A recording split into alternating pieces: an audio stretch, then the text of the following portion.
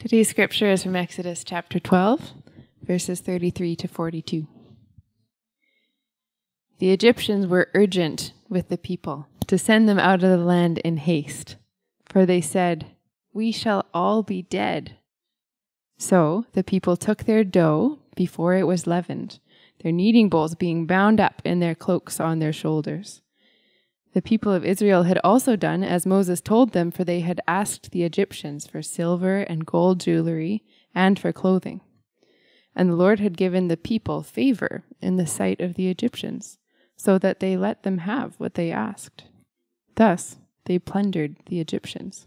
And the people of Israel journeyed from Ramesses to Sukkot, about 600,000 men on foot, besides women and children. A mixed multitude also went up with them, and very much livestock, both flocks and herds. And they baked unleavened cakes of the dough that they had brought out of Egypt, for it was not leavened, because they were thrust out of Egypt and could not wait, nor had they prepared any provisions for themselves. The time that the people of Israel lived in Egypt was 430 years. At the end of 430 years, on that very day, all the hosts of the Lord went out from the land of Egypt. It was a night of watching by the Lord, to bring them out of the land of Egypt. So this same night is a night of watching, kept to the Lord by all the people of Israel throughout their generations. You may be seated. As we get started, let me pray for us. Faithful God, how great is your love and how powerful is your word. And so I pray now as we come under your word, we and the kids downstairs, that you would be with us and stir in our hearts a sense of your majesty, that we may glorify you today. In Jesus' name we pray. Amen. Well, good morning. My name is Sam. I'm on the team here, and we are in our series on Exodus. 5 years ago, my family and I moved to Vancouver from Singapore. Our family of 4 packed our lives into suitcases and traveled halfway across the world. And if you ask me what I remember of the time, I remember how hectic it was. There was so much to do, so much to pack, and so many goodbyes to say. And in the midst of all that hurry and all that we had to do, it felt like we didn't have time. We didn't have time to grasp or even understand the significance of what was happening. Even though it was significant, we were leaving the place that we called home, and we were stepping out into the unknown of Vancouver, not knowing anyone other than the fact that we were sure that it was where God was graciously calling us to. It was a significant moment, but all we could think of was the next thing on our to-do list. If you've ever been through a big life change, moving house, moving city, perhaps even moving country, you can probably relate to this, can't you? Being so busy and having such a long to-do list that you don't have the headspace or the time to grasp the significance of what's happening to you. And that's a bit of what's going on in our passage today. The Israelites are in a hurry. Pharaoh has finally agreed to let them go, and they have just a few hours to pack up their lives and leave for good. After hundreds of years of waiting, now they don't have enough time. There's so much to do and so little time. They don't even have time to leaven their dough or prepare provisions for the journey. They're packing up everything. They're gathering their family and their livestock and their possessions. They're one last sweep of the house. Make sure you didn't leave anything behind. Make sure you check under the bed. Didn't leave any chicken in the corner of the barn. Okay, now we've got everything. You sure you got everything? Now let's rush to go and meet everyone in the meeting point. We need to hurry. We don't want to be the ones who everyone else is waiting for. We don't want to be that family. Okay, now everyone is here. Now we're moving. But then God says, stop. God says, stop everything you're doing. Amidst all the hurry and the busyness, God says, stop. Take a breath. Now another one. Take time to understand and remember the significance of what is happening right now. Because God is doing something very significant. He's saving them from slavery after all those years, after all those suffering, after all those cries that seem to be going out into the void. God is finally answering their cries. God is saving them from slavery, and so God says, just stop for a moment. Stop your hurry. And then God gives them the Passover and the Feast of Unleavened Bread, 2 rituals they were to do that year and then every year, so that they would understand what God was doing for them, and so that they would remember what God was doing for them. And those are our 2 points for today. Understanding God's salvation and remembering God's salvation. Understanding and remembering. So to our first point, understanding God's salvation.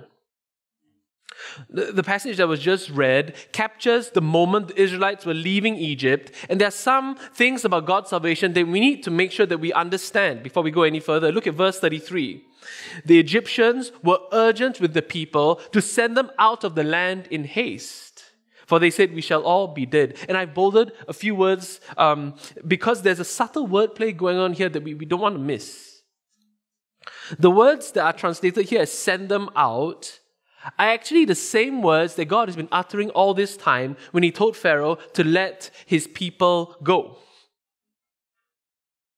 And the word translated as urgent is actually also one of the words used to describe Pharaoh's hard and resolute heart in the earlier chapters. So our English translation has translated these words to smooth it out so it reads better. But a more wooden translation that one of the commentators gives is like this. The Egyptians were resolute concerning the people to hurry, to let them go out of the land in haste. They were resolute concerning the people to hurry, to let them go out of the land in haste. Now, it doesn't sound as good, does it? It doesn't flow as well, but I want us to see this because it shows the wordplay that is going on, and it's important we see the wordplay because the wordplay is saying something about God's purposes. Even as Pharaoh's heart has been resolute in not letting the people go, nothing and no one can frustrate God's purposes. And so eventually, the Egyptians are resolute in letting the people go. Nothing and no one can frustrate God's purposes. We just celebrated Good Friday and Easter, the reminder that not even sin, not even death can frustrate God's good purposes for salvation for the world. Ephesians 1 verse 9. Ephesians 1 verse 9. We read about how making known to us the mystery of God's will, according to His purpose, which He set forth in Christ as what? As a plan for the fullness of time, to unite all things in Him, things in heaven and things on earth. Whatever God plans and purposes to do, nothing and no one can stand in His way. In Christ City, do we believe that? Do we believe that? Because it's both an assurance and a warning, isn't it? For some of us, we need that assurance, don't we? The assurance that nothing and no one can frustrate God's good purposes. Even when the way seems dark, even when the obstacles loom large, even when we have no idea how God can make something good out of the mess, this is an assurance that God's good purposes will prevail. They always have, and they always will. But for some of us, it's not really the assurance we need, is it? It's the warning. Perhaps some of us are like Pharaoh. We're living in opposition to God's good purposes. Perhaps we're even trying to run away from God's good purposes. And so for some of us, we need this warning, don't we? Nothing and no one can frustrate God's good purposes. But in God's salvation, we don't just see God's good purposes, we also see God's lavish generosity. 12:35. The people of Israel had also done as Moses told them, for they had asked the Egyptians for silver and gold jewelry and for clothing. And the Lord had given the people favor in the sight of the Egyptians, so that they let them have what they asked. Thus they plundered the Egyptians. Christ City, behold God's generosity. In saving the Israelites, He gave them the riches of freedom, the freedom from slavery and the freedom to belong to Him. But that's not all He does. He also gave them silver and gold jewelry and clothing, just as He promised in 3:21. God wasn't just generous with the Israelites, He was lavishly generous with the Israelites. Far more generous than He needed to be and that they could ever imagine. And God continues to be lavishly generous with us today. Ephesians 1:7. Ephesians 1:7, in Him we have redemption through His blood, the forgiveness of our trespasses, according to the riches of His grace, which He lavished upon us in all wisdom and insight. Christ City, just like with the Israelites, God continues to be lavishly generous with us today. But here's the thing.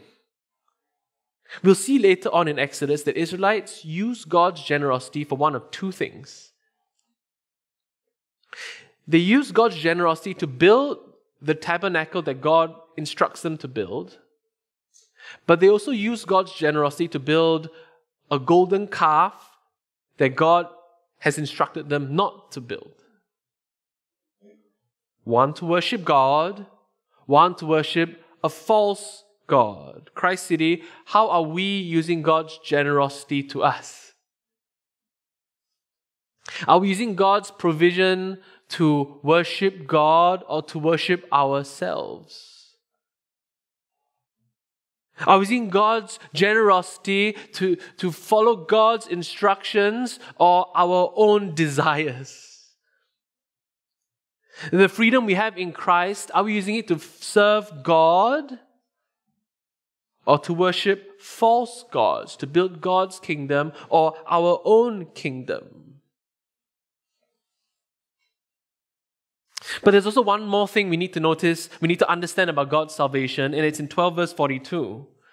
It was a night of watching by the Lord to bring them out of the land of Egypt. If it's not already been made clear in the first 11 chapters, 12:42 makes it abundantly clear, doubly clear, absolutely clear. Israel's salvation, it's all of God's work. Israel's salvation is all of God's work. It was a night of watching by who? By the Lord.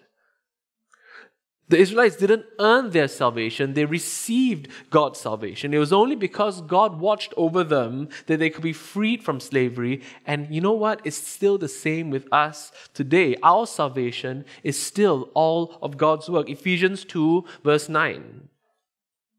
For by grace you have been saved through faith. And this is not your own doing, it is the gift of God, not the result of works, so that no one may boast. For we are what? We are His workmanship, created in Christ Jesus for good works, which who prepared them beforehand? God prepared beforehand, that we should walk in them.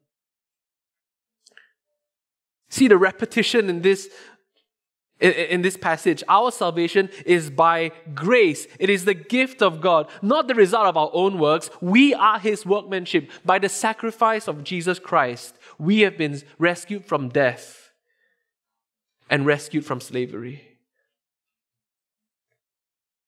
The day we stop being grateful for our salvation, the day we stop being thankful for God's grace, is the day that we have forgotten that salvation is all of God's grace and all of God's work. Christ City, are we thankful? Christ City, are we grateful? Do we remember that our salvation is all of God's work? On our best days, do we remember that there is nothing we can do to earn our salvation? And on our worst days, do we remember that there is nothing we can do to lose our salvation? It is all of God's grace. It is all of God's work. When you look for assurance of your salvation, when Satan tempts you to despair, don't look within, look outside of yourself at Christ. When you are wondering, am I really saved? Don't look at yourself. Look at Christ on the cross. Because it's not by our work, it's by His work that we are saved. The assurance comes not from ourselves, it comes from Him. But even as we understand God's salvation, we are called to remember God's salvation, which is our second point, remembering God's salvation. Even as God was in the midst of saving His people, He was putting up signposts and giving them instructions all along the way so that they would remember the salvation they had in Him. The point of the Passover and the Feast of Unleavened Bread was to remember God's salvation. 12:14. This day shall be for you a memorial day. 13 verse 3, then Moses said to the people, remember this day in which you came out of Egypt, out of the house of slavery, for by a strong hand the Lord brought you out of this place. And then 6 verses on, 13 verse 9, and it shall be to you as a sign on your hand and as a memorial between your eyes. Remember, remember, remember. The point here is to remember. Remembering the God who remembered them in their suffering. And remembering the God who brought them out of the place of their suffering. What we tell ourselves matters, doesn't it?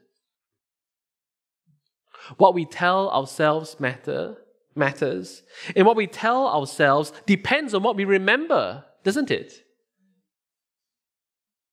Our identity as God's people is based on remembering what God has done for us and who He has saved us to be. So even when we're in a hurry, actually especially when we're in a hurry, when the to-do list gets longer and longer, God instructs us to remember and to take time to remember. And our passage gives us 3 things about God's salvation that we need to remember. The first is this: remember the details. Remember the details. Every year, God's people were to celebrate the Passover. They were to kill an unblemished, year-old lamb at twilight, roast it on the fire, and eat it at night with unleavened bread and bitter herbs. The Passover remembered the Passover lamb who was sacrificed in place of their firstborns. And then every year they were to hold the 7-day feast of unleavened bread. And unleavened just means without yeast. So unleavened bread is bread without yeast. Every year after the Passover, they were to eat unleavened bread for 7 days and make sure that leaven was not even in their houses. And what was the point of this? So there's a cafe along Fraser Street called Batard. I don't know if you're familiar. Some of you. There's a cafe called Batard. That was one of the first meals that our family had when we first came to Vancouver. And I bring this up because now every time we eat there, we're transported back to those first moments. The taste and the smell, it brings us back to those first moments that we were in Vancouver. And because that's what food does, doesn't it? Food can transport us back to particular moments, particular memories, and that's what the Feast of Unleavened Bread was all about. The Feast of Unleavened Bread was to transport the Israelites back to that first moment, that moment of salvation. The memory of leaving Egypt when they were in such a hurry, they didn't even have time to put leaven in their bread, and so they associated the taste of the unleavened bread with the feeling of freedom. They weren't just eating bread, they were eating God's goodness. They weren't just tasting the lack of leaven, they were tasting God's freedom. But we see in the Passover and Feast of Unleavened Bread, it wasn't just about remembering, was it? It was about remembering the right details because the details matter. God didn't just say, remember. He gave them instructions on how to remember, detailed instructions. It wasn't a Passover chicken. It wasn't a Passover fish. It wasn't Passover tofu. It was Passover lamb. And it had to be cooked a specific way and eaten a specific way on a specific day, at a specific time of day. It wasn't enough for them to eat unleavened bread for one day. They had to eat it for 7 days, long enough to drill it into their consciousness. And the point is this, the details matter. We don't get to decide the details, God decides the details. We don't get to decide how God saves us, God decides how God saves us. We don't get to decide what God should do. Our job is to remember what God has done. The Christian life is not based on feeling, it's based on fact. It's not based on what I want to do, it's based on what God has saved us to do. Our job is to remember what God has done and to have a rhythm of remembering what God has done and who God has saved us to be. That's why every year we celebrate Christmas and Good Friday and Easter. During the preaching meeting every year, we talk about how the struggle, the tension of wanting to be original, but then realizing there's nothing original to say. We know what happened. Christmas, Good Friday, and Easter, Jesus was born, He died, and He came back from the dead. But that's the point. We're not meant to be original. And if we are, you should tell us. Because the point is not to make up something new, it's to remember what has been done, what God has done. Every week we gather together as God's people for worship, word, and sacrament. We sing together, we pray together, we sit under God's word together, and we celebrate communion together. What are we doing? We are remembering and we are responding. Communion is the new Passover meal that Jesus gave us. When He gave us the communion, He gave it to us during the Passover. We see this in Matthew 26.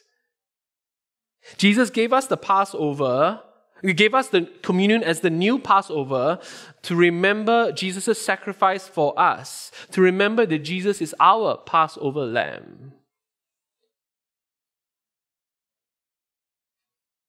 Every year, every week, and actually every day we are to read and meditate and respond to God's word by His Spirit. Christ City, do we have rhythms of remembering? Christ City, do we have rhythms of remembering? Not just in the year, not just in the week, but every day. Do we have rhythms to remember what God has done, what God says He will do, what God is doing, and who God has saved us to be? Christ City, do we have a rhythm of remembering? Because the opposite of remembering is forgetting. If we are not intentional in remembering, we are forgetting. If you're not familiar with essential Christian beliefs, or if you need a refresher, our Essentials course, we started it because we wanted to give a space for people to learn and to, remember. We've also, after this sermon, we've pinned an article on our website with some great book recommendations on essentials of the Christian faith. And you can take a look at our website. So, we remember the details of God's salvation, but we also are to remember our distinction as God's people. Keeping God's commandments didn't save someone, it was a response to already being saved. Note the order. The order is really important here.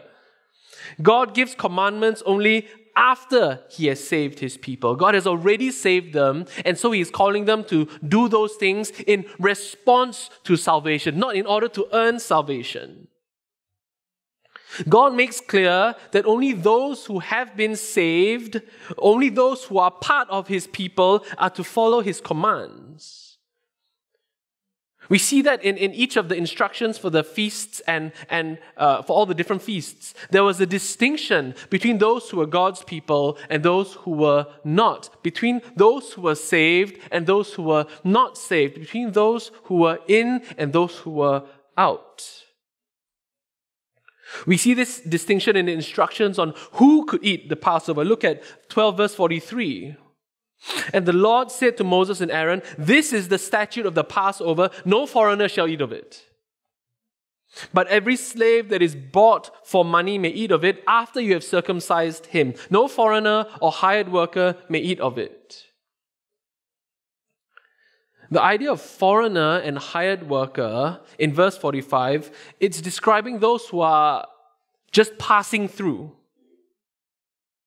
They're not to eat the Passover because they're not part of God's people. They're only temporarily part of, among God's people. It's like the difference between those who are in Canada because they are citizens and those who are on a visitor pass. One group is part of the people. One group is just temporarily passing through. And we don't just see the distinction in who could eat the Passover, we also see the distinction in how they were to eat the Passover. Verse 46. Verse 46 of chapter 12, it shall be eaten in one house. You shall not take any of the flesh outside the house, and you shall not break any of its bones. All the congregation of Israel shall keep it. These are not random instructions. These instructions that none of the meat should be taken outside of the house, that none of the bones are broken, they're intentional. They're part of ensuring that none of the meal could be shared with those who are not part of God's people. You can't take any of the meat outside of the house. When there are leftovers, you can't just get a takeaway bag to go. You can't even break any of the bones. The lamb is only for those of God's people around that table. It's only for those on the inside, not for those on the outside. The distinction is made clear in the eating. But even if you talk about distinction, being part of God's people wasn't based on ethnicity, it was based on faith. We see a hint of this in verse 38. Verse 38 talks about a mixture of Israelites and non-Israelites going up out of Egypt together. Verse 38, a mixed multitude also went up with them. Maybe some of you caught that when the scripture was being read. It wasn't just the Israelites who were leaving, a mixed multitude also went up with them. Being part of God's people wasn't by ethnicity, it was by faith in a God who saves. You see it again in verse 48. Anyone who puts their faith in the Lord, as reflected by circumcision, they are part of God's people, and so they are to partake in the Passover too. Verse 48, if a stranger shall sojourn with you and will keep the Passover to the Lord, let all his males be circumcised. Then he may come near and keep it. He shall be as a native of the land. But no uncircumcised person shall eat of it. There shall be one law for the native and for the stranger who sojourns among you. Circumcision in this time was a reflection of faith. Only those who have put their faith in God are part of God's people. Everyone's invited to be part of God's people, but only those who have put their faith in God are part of God's people, which is why there needs to be a clear distinction between who is in and who is out. The distinction isn't about pushing people away, it's about inviting people in. We can only invite people in when there is a clear distinction between who is out and who is in. Christ City, there is no invitation without distinction. There is no invitation without distinction. And the most unloving thing we can do is give someone the impression that they are in when they are not. Jesus put it this way, Matthew 25 verse 31. When the Son of Man comes in his glory and all the angels with him, then he will sit on his glorious throne. Before him will be gathered all the nations, and he will separate people one from another as a shepherd separates the sheep from the goats. And he will place the sheep on his right and the goats on his left. Christ said, at the end of all days, God will make the distinction. God will make clear who is in and who is out. And only those who put their faith in Jesus are in. Not everyone will be in. Only those who put their faith in Jesus will be in. And therefore, the most unloving thing we can do is to say that everyone is in, is to say that everyone is saved, when it's not true. We need to be clear here. Ultimately, only God knows who is saved. We do not know who is saved, but we have to be clear with one another. What God has revealed to us, salvation is by faith alone. Only those who have put faith in God will be saved. But that's not all the Bible says. The Bible says it's not enough to just say you have faith, although that is important. Saving faith will be evidenced in the fruit of our lives. Jesus puts it this way, Matthew 7 verse 15. He says, beware of false prophets who come to you in sheep's clothing, but inwardly are ravenous wolves. You will recognize them by their fruits. Are grapes gathered from thorn bushes or figs from thistles? So every healthy tree bears good fruit, but the diseased tree bears bad fruit. A healthy tree cannot bear bad fruit, nor can a diseased tree bear good fruit. Every tree that does not bear good fruit is cut down and thrown into the fire. Thus, you will recognize them by their fruits. Not everyone who says to me, Lord, Lord, will enter the kingdom of heaven, but the one who does the will of my Father who is in heaven. On that day, many will say to me, Lord, Lord, did we not prophesy in your name and cast out demons in your name and do many mighty works in your name? And then I will declare to them, I never knew you. Depart from me, you workers of lawlessness. Saving faith will be evidenced in the fruit of our lives.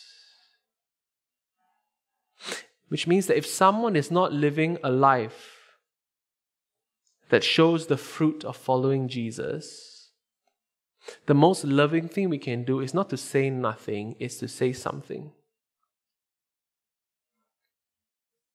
We say it with love, and with gentleness, and with respect, and with the wisdom and timing that God gives us.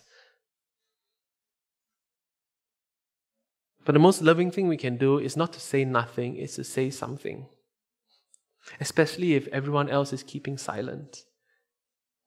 We make the distinction, but we make the distinction not to push people away, but to invite people in.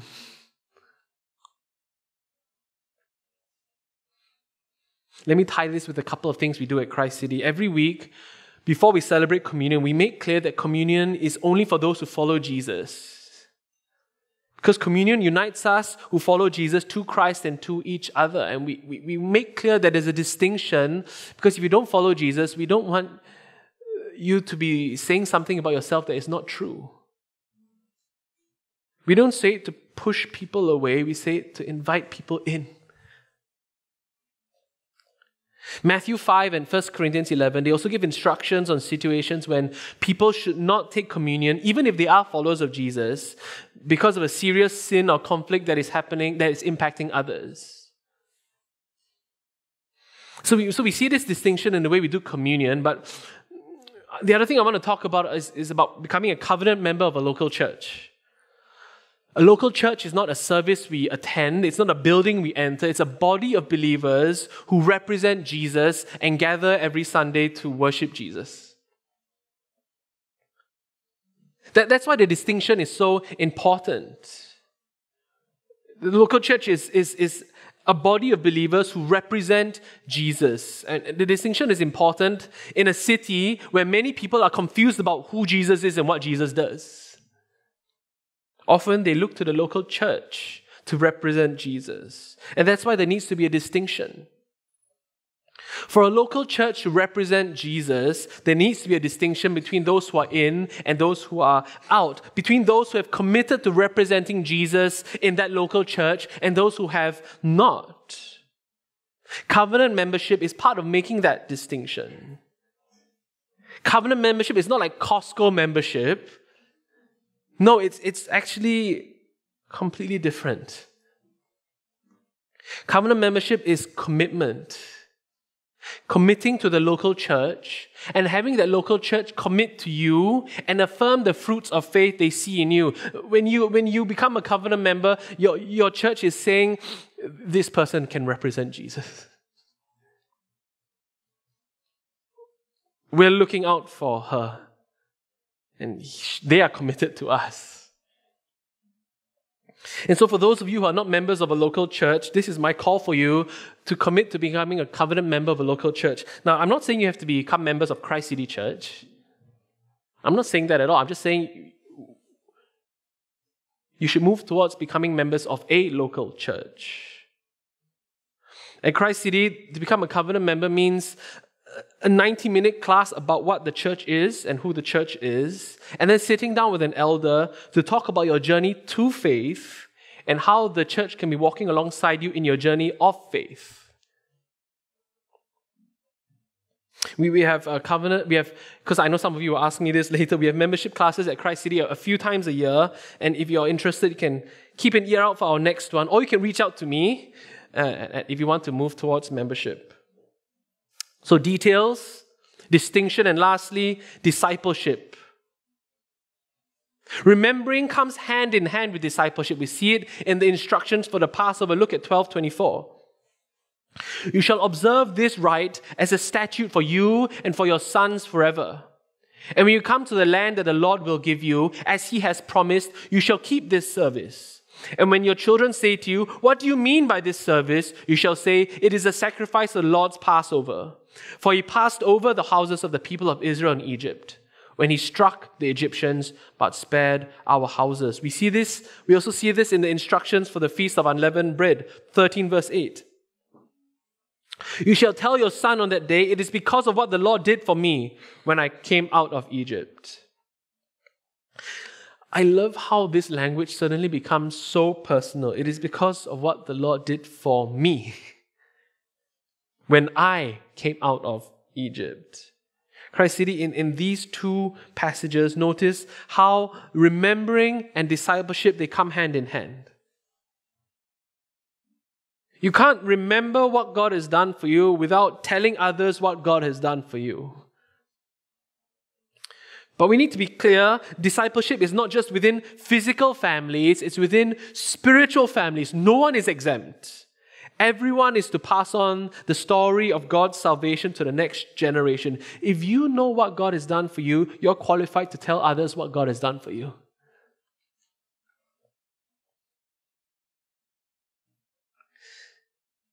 There's no special training involved. There just has to be an understanding of what God has done for you and remembering what God has done for you by telling others what God has done for you. And I love how it is assumed that the kids are involved. The kids aren't just put to one side while all of this happens. No, the kids are involved in the remembering. They were right there. So again, practically, what does this look like for our church? Practically, for parents and grandparents and uncles and aunties, we need to make sure we don't outsource discipleship of kids to the professionals. God doesn't say, give them to someone else. No, God says, when the child asks you, you say, this is what God has done for me. Christ City, do we have a regular rhythm of telling the next generation about God's salvation? Do we live in such a way that the children will ask us, why do you do that? Why do you live that way? But this is also an encouragement to disciple the next generation by serving in kids and youth ministry. The kids and youth ministries always have space for more leaders, but in particular, David has shared with me that there are a couple of youth leaders away for the next couple of months, and so there's a particular opportunity for more leaders in the youth ministry for this next couple of months in particular. All this to say, if some of you ask for a very specific practical application, this is it. Is God asking you to disciple our youth? There's no particular age, there's no particular profile, there's no even a particular training needed to be a youth leader. And if you want to find out more, Dave would love to chat with you. Our time is coming to an end, so let me end with this. Christ City, God has saved us from death and He has freed us from slavery. There's always much to do. There's always much to do. But the to-do list will never finish. There's always much to do. So let's make sure that in all that we do, we understand and remember who God is and who He has saved us to be. And if you're able, could you please stand as we respond to God's word together?